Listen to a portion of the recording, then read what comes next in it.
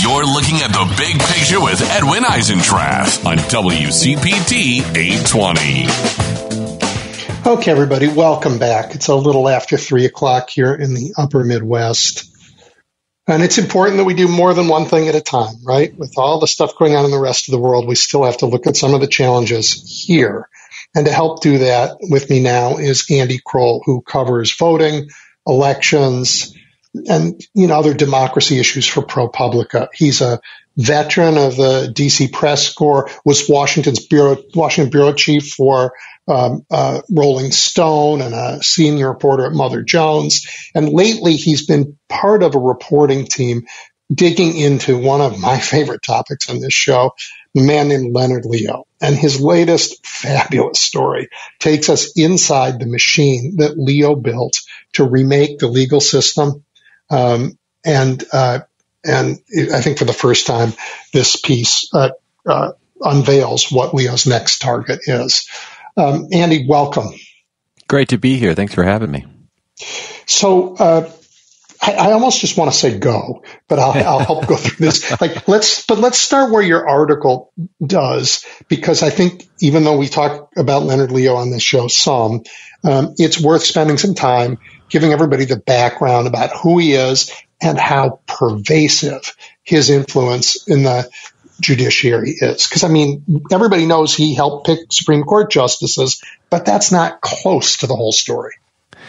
No, not close at all. It's really just a small but important piece of that story. And, that's what we really set out to do with this new investigation for ProPublica, was to tell the full story of a man who we would all argue is one of the most influential yet little known figures in all of American politics over the last 40 years. Leo, if people have heard of him at all, they maybe hear the name and say, oh yeah, he had something to do with Trump, right? Or, oh yeah, he has something to do with the Federalist Society, the network of conservative and libertarian lawyers. But really, the name, apart from the sort of, curiousness of it, the name itself, Leonard Leo, just does not register with as many people as we thought it would. And so we said, okay, we're going to write the story so that when people hear the name Leonard Leo, they know who we're talking about. And, it is really the story of someone who more than 30 years ago set out to build a sort of political and legal machine that would produce Supreme Court justices, that would produce state attorneys general, that would change the face of the American judiciary, pushing it further to the right, pushing it in the direction of these controversial legal doctrines called originalism and textualism, and would really start to, in a big picture kind of way, roll back a lot of the advances of the mid to late 20th century. That's really what we're talking about here, is someone who Leonard Leo believed that the liberal Supreme Court majority under Chief Justice Earl Warren in the sort of mid 20th century, a court that, ruled on Brown v. Board of Education, that ruled on birth control, that ruled on, the Miranda rights for someone who's arrested, that ruled on so many things that we kind of take for granted now, that we just assume are part of the fabric of this country. Leo set out to promote people, promote legal doctrines, promote organizations that would begin to reverse and roll back those 20th century changes. Roe v. Wade obviously being at the top of that list, but by no means limited to Roe v. Wade. So I hear you say that, and that sounds like they had an idea about policy and the law, and they thought maybe things were wrongly decided. But as I read your whole piece, what I found was that what they created wasn't a legal movement so much as a political movement, and they turned the judiciary into a political fight, which means that justices make political rulings rather than jurisprudential ones. So in some ways, it feels like an anti-law movement to me, one that says you can't you can't have a rule of law that sits outside of politics, so let's just make it politics. I think what fascinated us so much about Leo was how he kept appearing time after time at these really critical inflection points in the history of not just American jurisprudence, but, as you rightly point out, American politics. Again, over the last 3 to 4 decades, Leonard Leo worked on Clarence Thomas's fiercely contested confirmation fight in 1991. Leonard Leo helped elect George W. Bush in 2000 and especially in 2004. Leo was there for John Roberts and Samuel Alito, obviously all three of the Trump Supreme Court appointments. But, one of the sort of innovations, or one of the changes in the American legal and political system that Leo really drove was bringing a political mindset, and not just a political mindset, but a sort of war mentality in a political way, to the judicial selection process in this country. And I'm talking about the Supreme Court and all the ways we document in the story that Leo, brought in outside anonymous money. He created these, campaign-like organizations to run attack ads and to run positive ads and to, influence senators. He did all of these things that really look a lot more like an out-and-out political campaign than something to do with the third branch of government, the judicial branch. He did that in Washington, but he also did it in the states. I mean, that's something we really hope people come away from. I want to turn to that in 1 second. Yeah. But while we're still in the Washington part, in order to do that, he also had to get judges to do things like rule on Citizens United the way they did. Right? So you have the court he picked changing the rules to allow him to do what he does. Yeah, and the way that they see this is that this legal philosophy that guides people like Leo, guides people like Clarence Thomas, guides people like Samuel Alito, originalism and textualism, in those worldviews, the decisions like Citizens United are all for the good, in a philosophical way, in an ideological way. Citizens United is the right decision. And frankly, originalism and textualism has driven the court to systematically erode all of the campaign finance regulations and protections that were put into place after Watergate and after the major scandals of the 70s. But the thing you're pointing out, and you're right to point it out, is that it's also very convenient for them, because these changes in how money flows into politics have also supercharged their efforts to continue putting more judges on the bench in the states and in Washington, and in other federal courts, who support less money, who support less regulations on money in politics. So you have this sort of marriage of the ideology, and then also the sort of real politique, however you say that word, approach here. And that's where Leo is so interesting, because he's someone who sits at the nexus of all of these things. He is someone who not only is, he's not a judge. He's not a lawyer arguing in court. He's not a government official. He's someone who takes advantage of all of these things. Yep. You wrote, I'm going to just read, as we transition to the states, something from your piece. Decades ago, he realized it wasn't enough to have a majority on the Supreme Court justices. To undo landmark rulings like Roe, his movement would need to make sure the court heard the right cases brought by the right people and heard by the right lower court judges. That was the entree. Talk about that.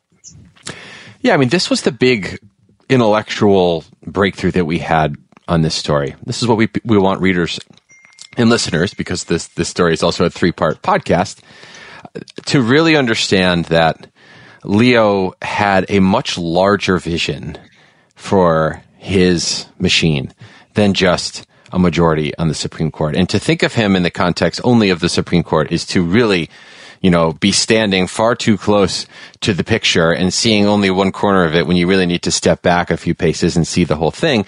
He saw that, the Supreme Court only hears a tiny, tiny, tiny percentage of all the cases litigated in this country. Frankly, the federal appeals and the federal district courts also only hear a small percentage of all the cases heard. A lot of cases play out in the states, and they get litigated and settled in state Supreme Courts. And again, I think Leo was ahead of his rivals on the liberal side of the spectrum in understanding this. I mean, we're talking the mid-2000s. He is going around talking about how important state Supreme Courts are, talking about how important state attorneys general are as well in challenging environmental regulations, campaign finance regulations, etc. And he starts building this machine so that it can not only touch the Supreme Court, touch the federal courts, but elect state Supreme Court judges, change how states appoint or elect their Supreme Court judges, and also get involved in those attorneys general's elections and then actions at the state level. He really understood how important it was to start from the state level and work your way up, because the Supreme Court is never going to overturn Roe v. Wade if you don't have the right people, right, meaning, people who are allies of Leo's, arguing the cases at the lower court level, building the case from the ground up so that it will one day get to the Supreme Court. This is his real insight and innovation that really no one else was doing at the time he was doing it. Right, because that wasn't how the law worked until he made it work that way. You cited the Casey decision as a turning point. And just as a reminder, that was the 5-4 decision that upheld Roe v. Wade, and was in 92. And 3 or 4 Republicans were on the side of 3, I think. Kennedy, O'Connor, David Souter were all appointed by Republicans. And you wrote, here was the greatest challenge to the movement. Even an ostensibly conservative nominee could disappoint. So then he went on to target Republican nominees if they weren't ideologically right for him. Yeah, I mean, there's a motto that bubbles up in the conservative legal movement not long after that Casey decision comes down. And the motto is, no more suitors. And what that means is the conservatives felt burned or misled or betrayed by David Souter, but also, frankly, by O'Connor and to some degree Kennedy as well, because they thought, okay, the president is a Republican who has nominated these 3 justices, several Republican presidents actually, and they should be with us on the issue of abortion, which is obviously such a critical and contentious issue for both political parties. And these judges aren't with them. These judges rule in a way that shocks and appalls the Leos of the world. And what Leo takes from this no more suitors rallying cry is a lesson. And the lesson is this: they can't just expect a Republican appointed justice to be with them through a party affiliation, through some kind of, loyalty there. They're going to have to essentially cultivate and train and shape the minds of future lawyers, judges, and yes, Supreme Court justices, if they're going to want people to, in Leo's mind, stiffen their spines and not feel the pressure from the outside and rule the way that the originalists think they should rule, and so he creates, again, this pipeline that just produces, an entire generation of conservative lawyers. And the 3 judges that Donald Trump put on the bench, I think, are all to some degree products of that pipeline that Leo had, thought to put in motion 3 decades ago. And that pipeline had some parts, the transformation of the Federalist Society, which, as you say, shaped their minds and create that pipeline, but also the so-called Judicial Confirmation Network, which I think I have not talked about on this show, so it might be worth explaining to people what that is. Yeah, well, the Judicial Confirmation Network is an interesting, almost like a recurring character in our story, and it's very illuminating to show how Leo thinks and how Leo operates. this group, Judicial Confirmation Network, or JCN, as it's usually called, is created in part by Leo in late 2004 and early 2005. This is in the Bush presidency, obviously. Bush has just been reelected, and it seems likely that Bush is finally going to have possibly one, possibly even two Supreme Court nominations to put up, and obviously in the end it was two. And what Leo believed was that, that the movement, that conservatives needed some sort of outside artillery to do battle on behalf of their nominees to the Supreme Court. The memory of Robert Bork's defeat in the 80s, when he was appointed by Reagan to the Supreme Court and then voted down, was still, believe it or not, fresh in the minds of people like Leonard Leo, even 10, 15 years later. So they decide, we need big donors to give money to this outside group, JCN, that can run ads, that can put spokespeople on television, that can do all the kinds of quasi-political stuff that conservatives just did not do in the past when it came to judges, because judges are supposed to be neutral and impartial. They're the umpires calling balls and strikes, as John Roberts so famously put it. But the conservatives just did not do this until Leonard Leo came along, and now everyone does it. I mean, the liberals, conservatives, Democrats, Republicans, you name it. This is just the way the game is played. But Leo really understood this before a lot of other people did.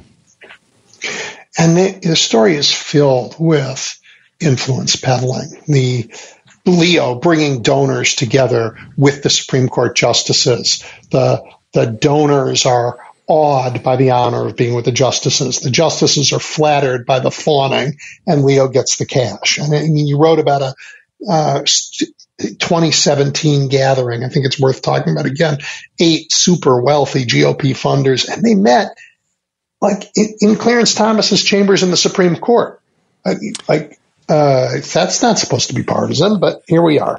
Yeah, this is definitely one of the more shocking and news-making details in the story. I'm glad that you brought it up. I mean, what we uncovered was a meeting of Republican mega donors. We're talking really, really high net worth people here, who had originally been brought together in this donor club, a donor network, by Paul Singer, the hedge fund billionaire, a major conservative donor in his own right. If listeners out there have been following ProPublica Supreme Court coverage, you'll recognize Singer's name.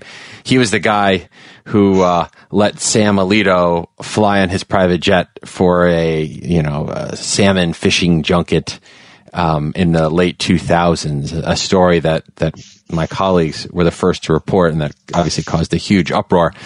But Singer, these donors brought together by Singer, were given a private audience with Justice Thomas at the Supreme Court in the first, couple of months of the Trump administration, and Leonard Leo was the one who made it happen. And there's just so much going on in this one story. I mean, Leo being the one to connect the donors and a justice meeting with donors at the Supreme Court, the absolute, grandest symbol of what is supposed to be an impartial third branch of government. And also, these are donors who, with Singer's help, they get together and they try to elect Republicans and they try to push conservative causes. This is not the Rotary or some other civic association, some other benign, nonpartisan, nonprofit club. I mean, these are people who are huge spenders, almost entirely on conservative and Republican causes. So I think it just gives a really, really clear window into these rooms where Leo and donors and justices and political figures all come together and have been coming together sleazy. for years. So that people just did not know about this until Propublica started reporting on it this year. Well, really great reporting. Hey, there are two other things, and I know we're running short on time. Yeah. One was that, again, we talk a lot here about state Supreme Courts, and as you can imagine, the Wisconsin State Supreme Court has been a big thing we've talked about.